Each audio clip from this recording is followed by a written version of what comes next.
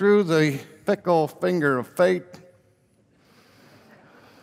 a baby's born to a woman, and she sets him adrift in a little ark made out of reeds and pitch. And from that came the Exodus.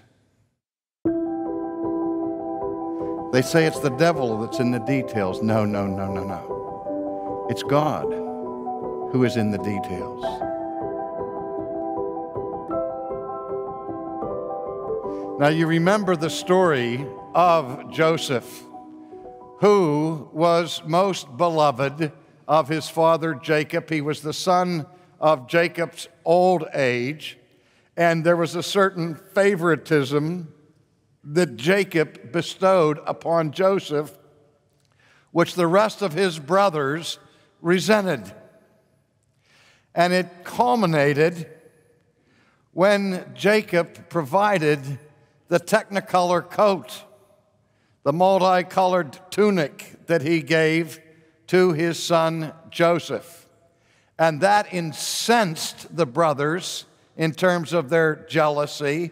And then when Joseph would talk about his dreams that he interpreted, where somehow in the future his brothers would be bowing down before him, that was more than they could take.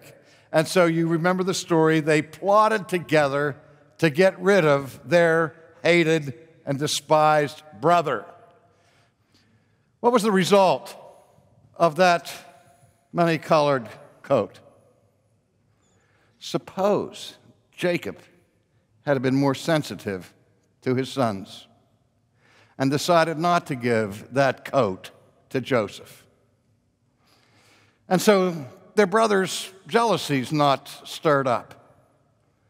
And because their jealousy was not stirred up, they didn't decide to do away with Joseph. They didn't decide to do away with Joseph. They never would have met this caravan group coming from the Midianites or the Ishmaelites. No caravan to Egypt. Joseph's never sent down to the slave block there. He never comes to the slave block. He's never bought by Potiphar. He's not bought by Potiphar. He never gets in trouble with Potiphar's unscrupulous wife, who blames and accuses Joseph of attempted rape. And if that had never happened, Joseph isn't thrown into the prison. If he doesn't get thrown in the prison, he never meets the butcher, the baker, and the candlestick maker. And if he never meets the butcher, and the baker, and the candlestick maker, he never interprets anybody's dreams, and Pharaoh never hears of him. He never becomes prime minister and never is put into place to make provisions for his family and invite them all to relocate in Egypt. But through the fickle finger of fate, they did move down to Egypt. And wouldn't you know, by chance, a Pharaoh comes along who didn't know Joseph, and he takes these guests that are inhabited in the land of Goshen, and he enslaves them as the biggest slave labor force in history. But, as fate would have it,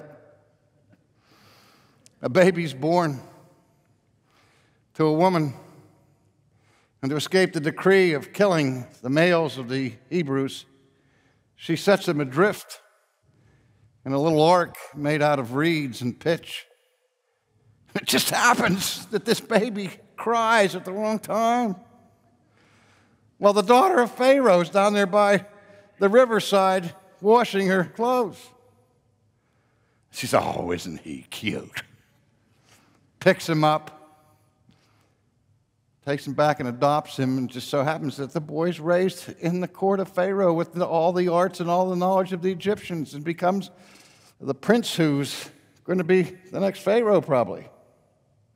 Until that fateful day when by accident he comes along and he sees one of his countrymen being abused by a guard, an Egyptian guard, and Moses steps in, punches the guard, he falls down. Wouldn't you know, he hits his head. That stone happened to be there instead of the soft earth, killed him. He shovels up the grave, but somebody saw him. He has to run out to the Midianite wilderness, where he languishes for decades until he's an old man and he starts hearing voices coming out of bushes that are burning and not being consumed. But that was his lucky day.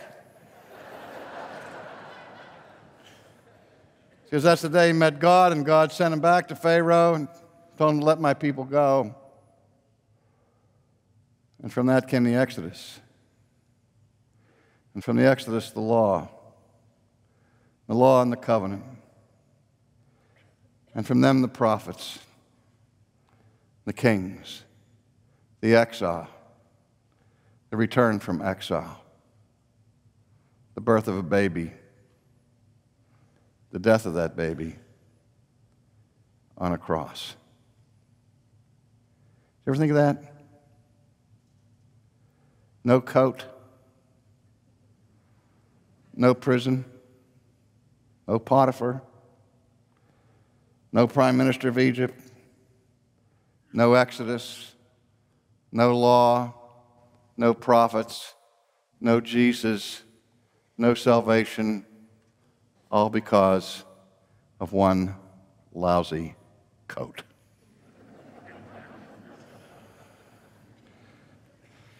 But that's God. And that's how God works. They say it's the devil that's in the details. No, no, no, no, no.